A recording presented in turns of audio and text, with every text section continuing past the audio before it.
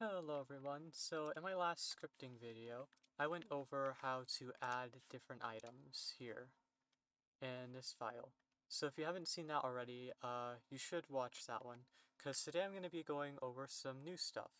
I'm going to be going over how to give yourself a highly customized item and how to also filter out certain words in a chat. So, let's get right into that. First, let's create a new file. We're gonna call this, let's call this items. Call it item filter.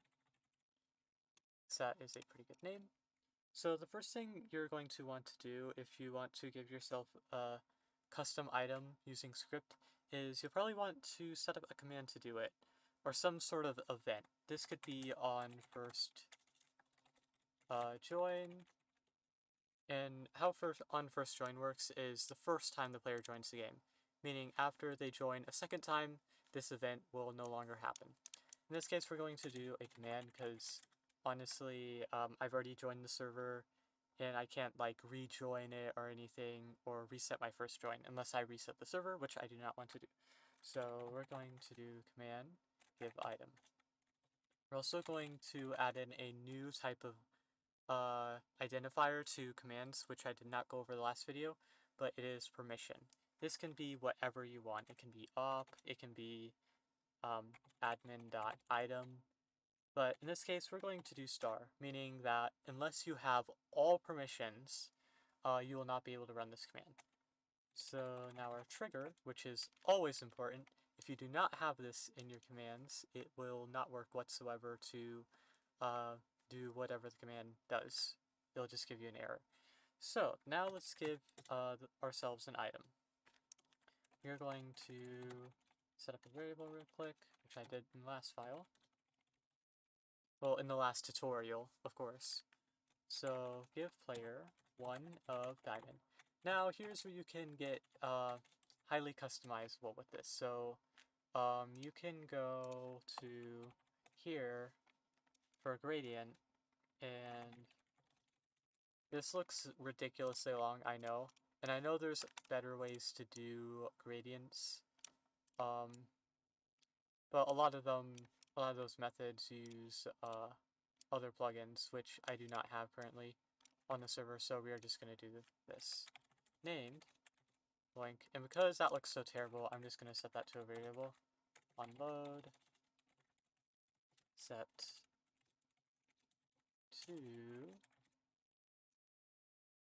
And honestly, if you do decide to use the same method as I do for grading item names, you always want to use variables. Because if you ever refer back to it, which is helpful for very custom items, you will want to store it in a variable, otherwise this will clutter up your script a crazy amount.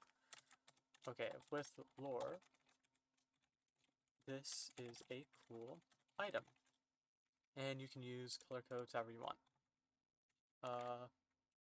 Of Let's do sharpness 20.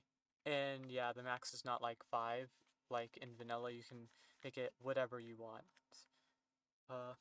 With all flags hidden. And I'm not even sure that's going to work. I'm just going to test that out.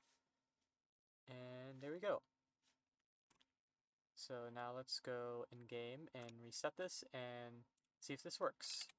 Script reload item filter.sk. Yeah, I figured. It returned the error because you cannot do with all flags hidden without a certain plugin, so I'm going to go back real quickly and remove that identifier for the item. There we go. Okay.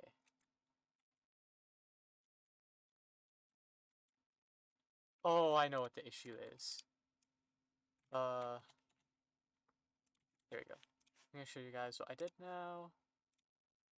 So if you ever add an enchantment to an item, it goes here at the beginning, because you're giving the player an item of a certain enchantment with the name and the lore, and all flags hidden, meaning the that could still work, but we'll have to see if that works.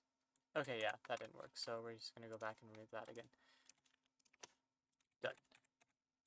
There we go. All done. Now, if item, and here is our diamond. As you can see, it looks pretty funny. It's a diamond with sharpness 20. And it also looks kind of cool too. Which is why it says that in the lore. And that is how you give yourself a custom item. Now for a filter. This is going to be a little bit complicated, but I want you guys to bear with me. So, first thing we want to do is, let's go and set, we'll first have to use the list value. This is very important for filtering and stuff like that in a chat. Or potentially for like a secret code or something. You say a secret code word and then it opens something somehow. This is what you would definitely want to use a list variable for. So yeah, we're not going to do onload. We're going to do command load filter trigger add. We're not going to add actual swears because, I mean, there's a lot. That'd be too extensive. I'm just going to add like silly words like swearing to, we'll call it blocked. So let's go and clear, then add creeper. Why not? Doesn't have to make any sense. Just random words. Say my username, that gets blocked.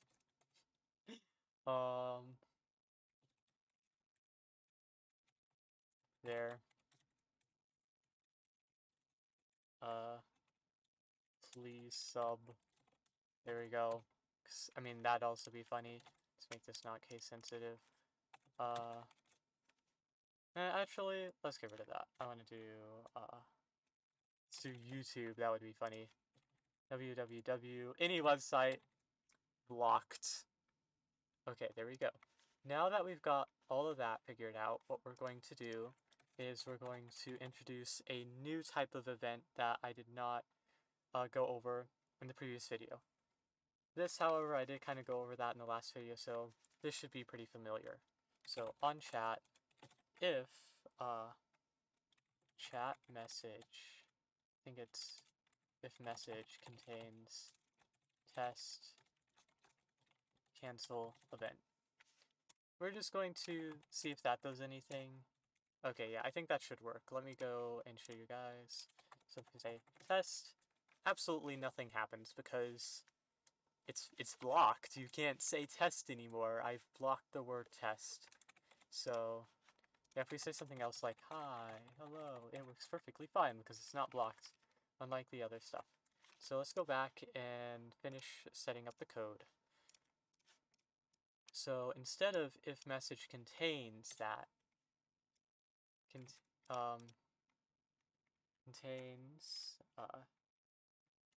gotta think about this for a second. Message contains blocked, I think. Any element of blocked. I don't think that'll work, but let me just test that out real quick. Contains. I think I just do that. I think. Yep, that's how I do that. Okay, and then we're also going to do something else real quick here. Let me just, I'm going to go back to the previous file that I showed in the last video, and we're just going to take this. And because it's like the same thing, we'll put them together like that. Like so. Just to make this look a little bit nicer.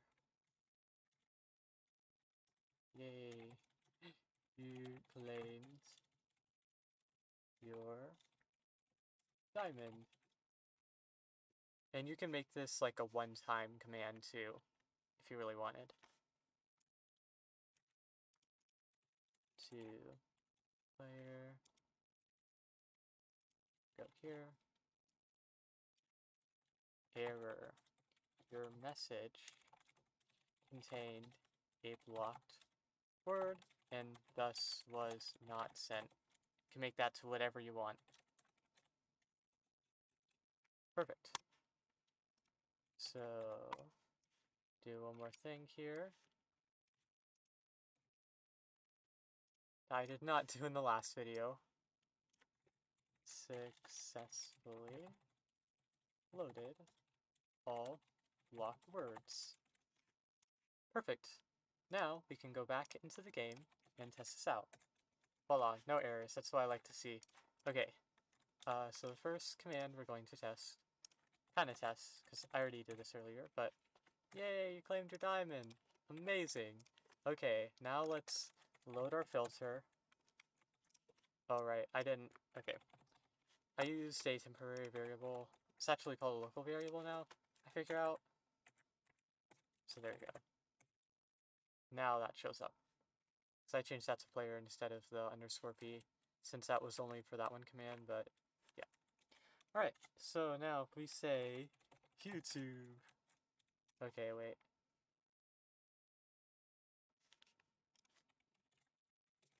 Okay. There must be a small issue, so let me go and review this. I think I have to do this.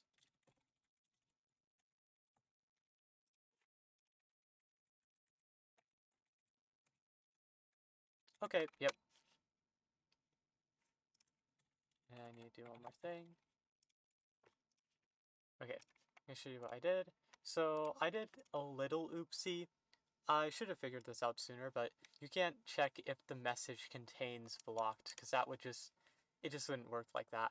You have to check if the block contains the message. And now that it does, this should work perfectly fine. And also I changed this because this was not set here, meaning it didn't work. And also, this wasn't here either. This isn't in this section here either, which I tried, so it didn't send me a message when I set a blocked word. So now we can go and try this again, and it should work fine. So one of the things is swearing. And yeah, I think there's like a small issue with how messages get sent. So I'm gonna see if I can't fix this. Cancel event right after that. Yeah. Yeah, that was probably the issue. Okay. Yeah, I think what I forgot to do here is I forgot to put that after, because if you cancel event and then try and send the message, it cancels anything, basically, I think. So, try this again. Swearing. And YouTube is another. And this would be like for anything. It could be like any website. Oh wait, never mind.